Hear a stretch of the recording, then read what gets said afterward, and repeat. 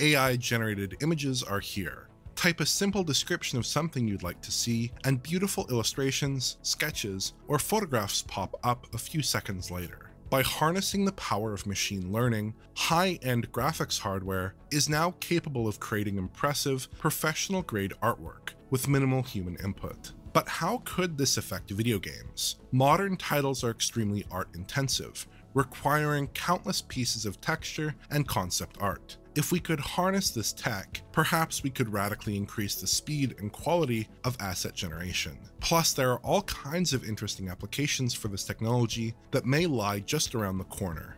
So in this video, we're going to explore AI image generation techniques, take a look at how they might slot into common game workflows, and even get an AI image generator running on a Windows laptop. Are computer-imagined images the real deal?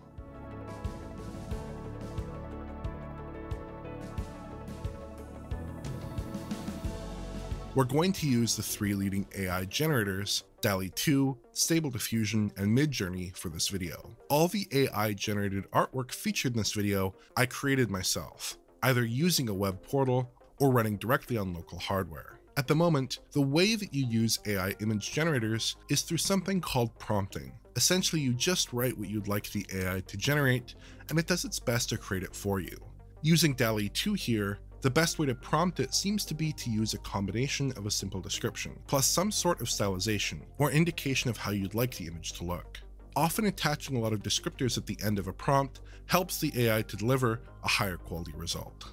There's also another form of prompting that involves giving the software a base image to work with, along with a verbal prompt that essentially guides the software to create a new image. Right now, this is only available in Stable Diffusion. Like many other AI techniques, AI image generation works by sampling a large variety of inputs, in this case, databases of images, and comes up with parameters based on that work. In broad strokes, it's similar to the way that DLSS or XESS work, or other machine learning applications like the text generator GPT-3.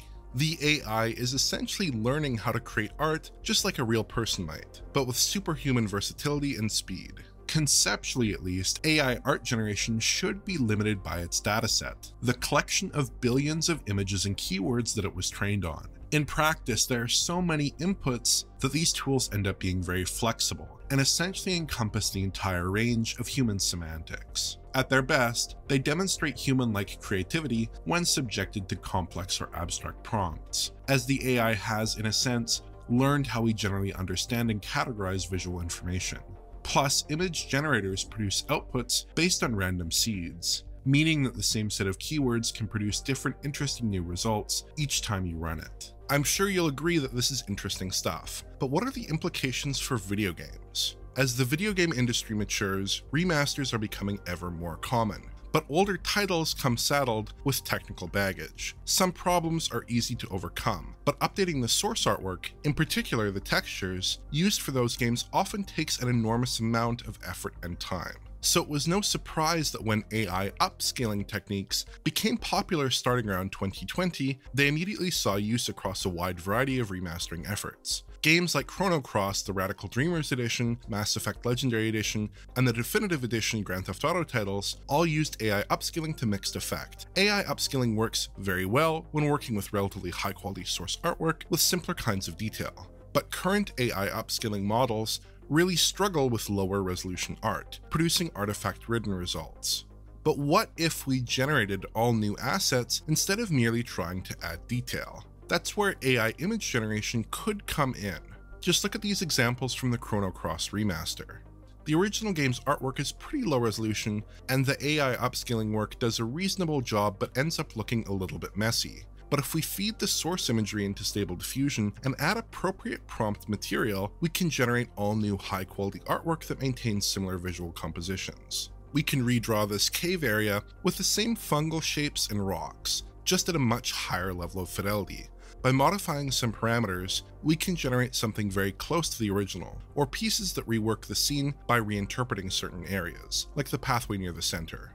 The overworld map looks pretty mediocre in its AI upscaled state, lacking detail. It does seem to have a pretty strong sense of depth, so I decided to redraw it in the style of a 3D render. Our early results here aren't perfect, but again, we can easily redo complex artwork while keeping the structure and navigation of the area consistent with the original work. This tree background actually looks alright in its AI upscaled form, so here are a variety of approaches that we could take. We could redraw it like an oil painting at a significantly higher level of quality than the AI upscaled version, but with similar styling. We could make it look more like a photograph with beautiful bokeh blur. Or we could go for a simple 3D look and manually paint over additional detail ourselves later on. AI image generation is so versatile that we could really take it in any number of directions if we wanted. Texture work in fully 3D games are a good target as well. Resident Evil 4 runs on most modern platforms nowadays, but its 6th gen era texture work looks quite messy. Most of Resident Evil 4's texture work comes from sampled photographs, but it is generally quite low resolution.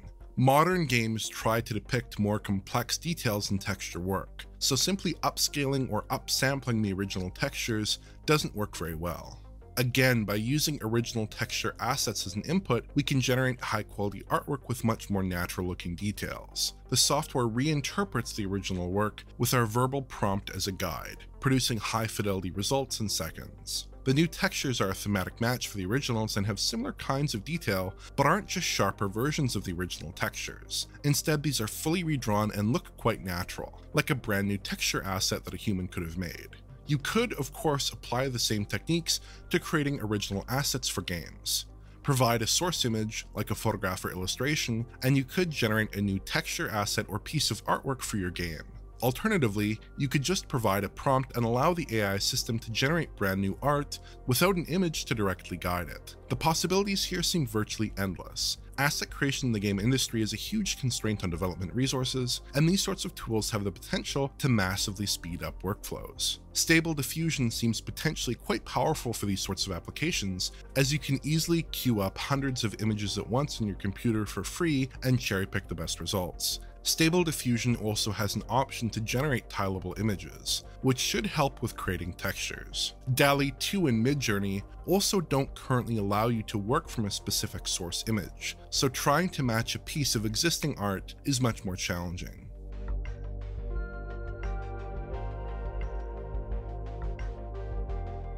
I can see these tools being used earlier in the production process as well. During game development, studios need countless pieces of concept art. This artwork tends to guide the look of the game and provides reference for the game's models and textures. At the moment, this is done by skilled artists using digital tools, like graphics tablets, and is very labor-intensive. But AI art tools are capable of generating artwork extremely quickly. Plug in a few parameters, and you can easily generate hundreds of examples to work from. Characters, environments, surfaces, it's all trivial to generate with some decent prompting and a few moments of processing time. Key concept art techniques translate to these AI workflows too. A lot of concept art is made by looking at a 3D model or rough sketch and doing a paint over, which is when an artist draws detail on a simplified representation of a scene. By feeding the AI a base image to guide composition, we can do the exact same thing. We can provide it with a basic sketch, a 3D model, or even the simplest of basic compositional drawings, and it will work from that to create a high-quality piece of concept art. Just block out the most basic visual shape, combine it with a verbal prompt, and you can get a great result that matches what you need from the composition. These are really impressive results, but current AI models are hardly infallible. Actually working out a coherent aesthetic across multiple pieces of artwork can be tricky, as even an identical set of descriptive keywords produce quite different results depending on what you ask it to depict. Different subject areas in commercial artwork tend to use different techniques, and this gets reflected in the AI outputs. To generate truly consistent looking imagery, you need to carefully engineer your prompts. And even still, getting something like what you're looking for will require some cherry picking. AI art does seem like a very useful tool, but it does have its limits at the moment. In the past, I've worked on a lot of digital art, as well as motion graphics that made heavy use of my own illustrations and graphic art. AI image generation tools seem uniquely well suited to this sort of work, as they require high volumes of artwork. You could also imagine a future AI technique that was capable of generating these results for the entire picture in real time. Right now, these techniques take seconds of processing, even on fast GPUs. but perhaps a combination of new hardware and optimization could produce results good enough for use at runtime. It's also very easy, of course, to simply take the generated images and plug them into conventional image editing programs to correct any mistakes, or to add or remove elements. A few minor touch-ups can eliminate any distracting AI artifacts or errors. Keep in mind as well that future AI image generation software is likely to be even more impressive than this. While these aren't first-generation projects exactly, research and product development in this field has been somewhat limited until recently. I would expect that a potential DALL-E 3 or stabler diffusion would deliver more compelling and consistent results. But clearly these products work well right now, so which is the best option at the moment? DALL-E 2 is very capable of interpreting abstract inputs and generating creative results. If you want to be specific, you can, but the AI often works perfectly well when given a vague prompt and left to its own devices. It's very creative. DALL-E 2 is able to associate and pull concepts together sensibly based on loose ideas and themes. It's also generally very good at creating coherent images. For instance, consistently generating humans that have the correct number of limbs and in the correct proportions. Stable diffusion tends to require much more hand-holding. At the moment, it can struggle to understand more general concepts, but if you feed it plenty of keywords, it can deliver very good results as well. The big advantage of Stable Diffusion is its image prompting mode, which is very powerful as we've seen already. And if you turn up the settings, you can get some extremely high quality results, probably the best of the current AI generators. As of writing this video, Stable Diffusion has only been out for about 2 weeks, so I expect that future Stable Diffusion integrations will be able to achieve better results still. Midjourney is quite good at stylization, taking an existing concept and rendering it like a certain type of painting or illustration, for instance. It also produces very good content with simple prompts, but it's perhaps a little bit less creative, as you can see when you ask it to imagine pixel counting. Midjourney also tends to exhibit more AI artifacts than the other two generators, and often has issues maintaining correct proportions. In terms of access, DALL-E 2 and Midjourney are both commercial and web-based, but have relatively slick web interfaces that are easy to use. DALL-E 2, unfortunately, has been invite-only since its launch a few months ago, though you can apply to a waitlist if you like. Stable Diffusion, on the other hand, is totally free and open source.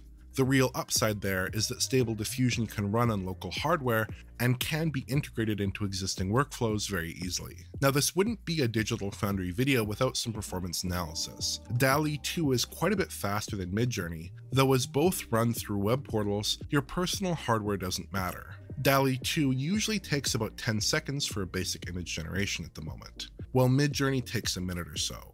Running Stable Diffusion on your own computer produces variable results, depending on your own hardware and the quality level of the output.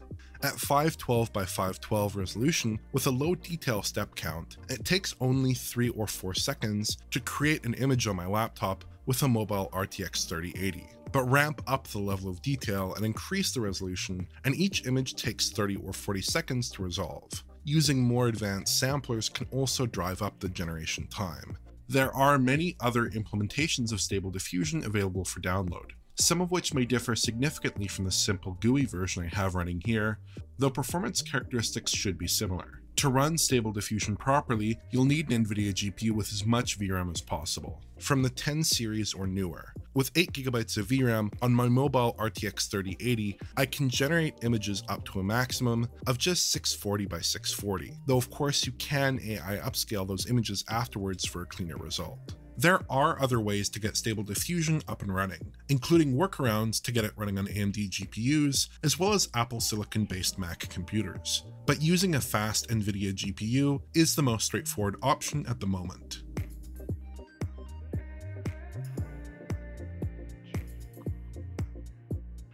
AI image generation is stunning technology.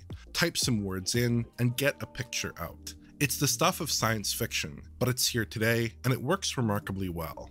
Use cases for this tech are abundant already, but I do feel like we're just seeing the tip of the iceberg.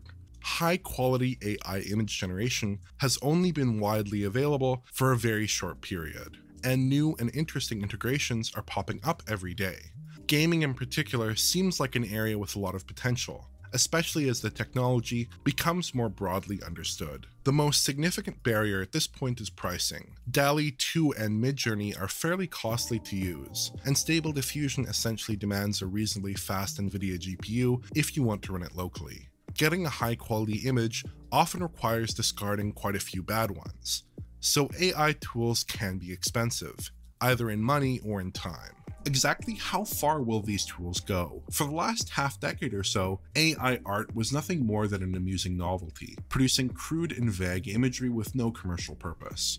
But in the last year, specifically the last 4 or so months, we've seen the release of several seriously high-quality AI solutions. It remains to be seen whether AI inference for art will continue to progress at a rapid pace, or whether there may be unforeseen limits ahead. These tools also pose significant ethical questions. Obviously, AI image generation has the potential to displace large numbers of artists, and they're also unnervingly good at copying certain distinctive visual styles. And that sometimes extends to certain picture elements as well. In my testing, once or twice I was able to spot a distinctive mark, like a logo or a signature, that the AI had partially replicated. Now, many other AI systems gather data from copyrighted work, and those haven't generally fallen afoul of copyright law, but perhaps this is a special case. It's entirely possible, of course, to exclusively train an AI using licensed or public domain datasets for which copyright isn't an issue. These concerns are largely outside the scope of this video, but do deserve consideration. For now though, these image generators offer amazing results. This is a very exciting advancement in visual technology.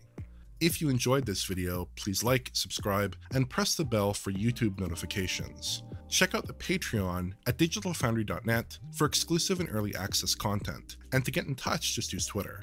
Thanks for watching.